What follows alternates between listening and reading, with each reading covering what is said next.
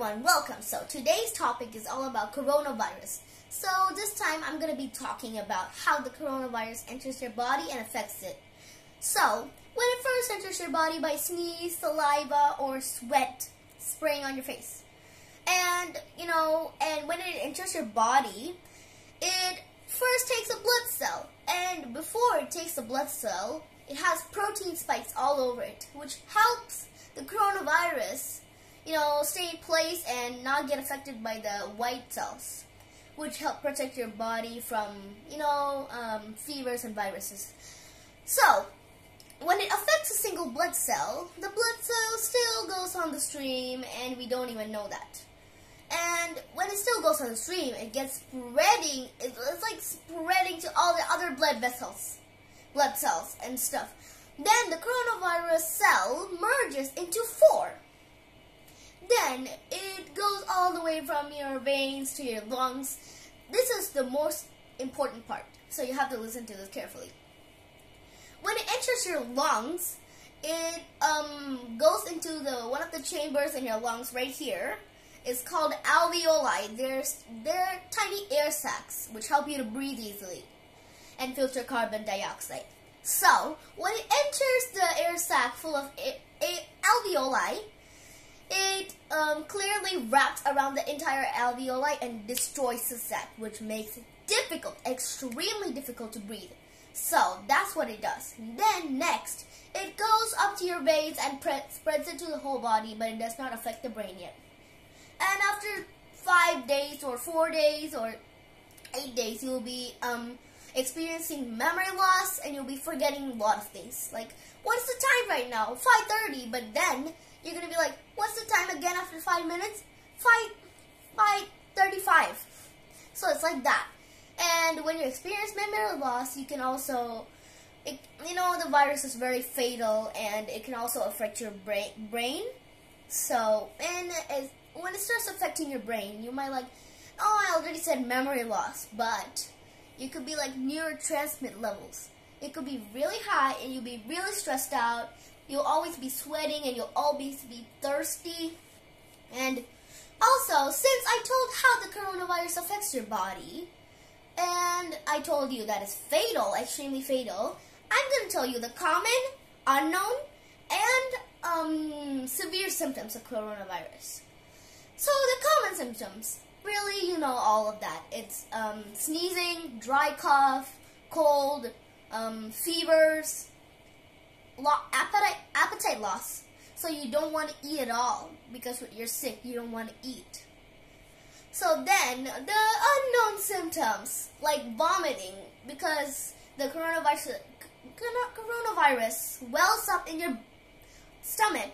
It makes you, really sick, and makes you feel really sick, and you always have to vomit like once an hour. So that's how it happens, Then the other unknown symptoms are diarrhea and nausea. Nausea is literally the worst thing that could ever happen. It's exactly like vomit, but no. If you have that, make sure you have a coronavirus test, because that is an unknown symptom of coronavirus too. Then we have the serious symptoms, the dangerous ones. And the dangerous ones are, when you walking around slowly in your house, getting bored, looking at your phone, doing whatever you want to do, and you suddenly feel that something like spiking on your skin.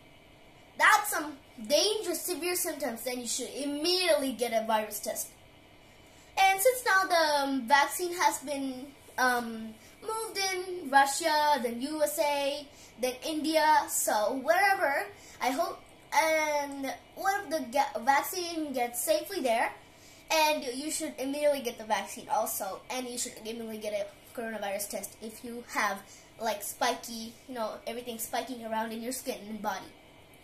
Next severe symptom is numbness.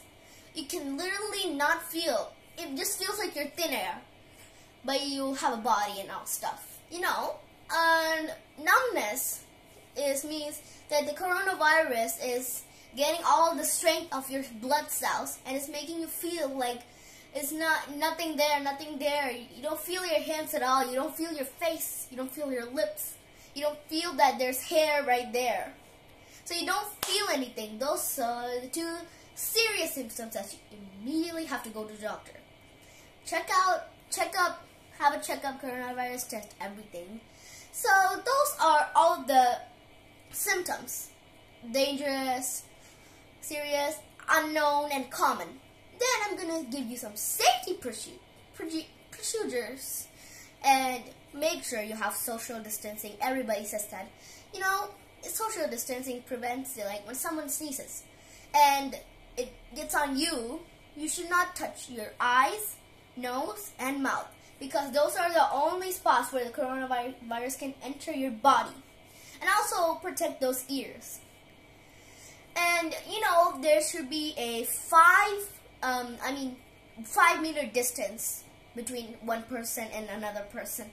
So if this is one person, then another person should be standing right there. So sneeze can travel up to 2 meters. So it only travels up to here. But the other person is here, and the other person is here. So it protects you from the virus entering your body. And also, when you touch something without wearing gloves, and you put it near your eye, you don't do that. You don't even touch your face when you touch something outside in this pandemic. So without wearing a mask, like if you go to crowded places, you have to wear like 2-3 cloth masks to prevent it from entering your body. You should also wear goggles. You know, the coronavirus is airborne, so it can also enter your eyes even without you touching it. So wear goggles, wear masks, 3 or 2 masks, wear 2 gloves, a glove on here, a glove on here, and don't forget to wash your hands. That's very important. And if you wash your hands constantly, we can save this virus from spreading to other people and everybody getting sick. So, and also one more important information before I finish this video. You should always carry a big bottle of sanitizer with you wherever you go, wherever you go. So I hope you enjoyed all these safety tips and how the coronavirus enters your body. So I'll see you in the next video. Bye!